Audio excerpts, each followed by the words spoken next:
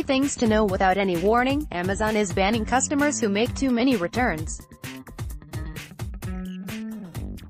Amazon's return policy doesn't state that returning too many items will get you banned, but it does say that the company reserves the right to terminate accounts at its discretion.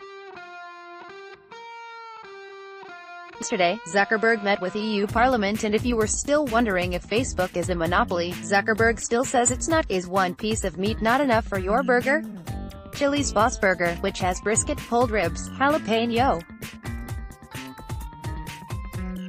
sausage, and bacon all on top of a half-pound beef burger patty, is now available nationwide. Watch the previous 3 things video. Starbucks beats tech at mobile payments, and the Obamas have a new gig. 3 things to know today.